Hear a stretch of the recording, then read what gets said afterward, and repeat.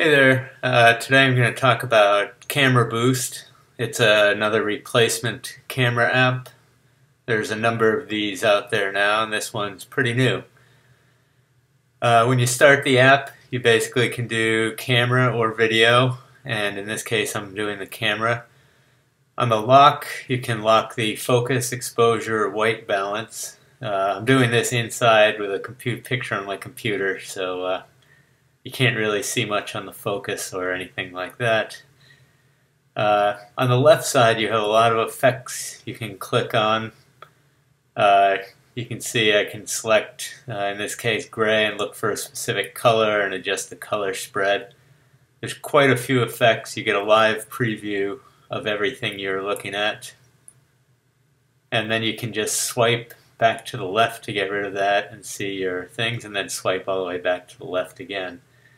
There's also a lot of presets, which consists of a lot of the effects. So if I go in and make a number of adjustments here to things like the hue and the noise and the exposure, things like that, then I can combine them all into one preset at any time.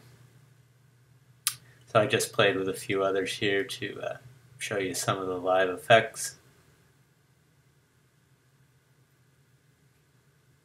And with your presets, once you have some you really like, you can also, I'll jump through a few of these, but you can also swipe them to the right and you'll have an option to delete the preset if you want to. And you can see you get the live effects on these also. The horror preset.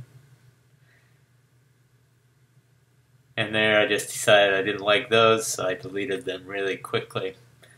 I didn't show you everything. Here's the zoom has a traditional slide in and slide out sort of lever to do the zoom. I also didn't show the night camera effect, which is down there in the lower right corner.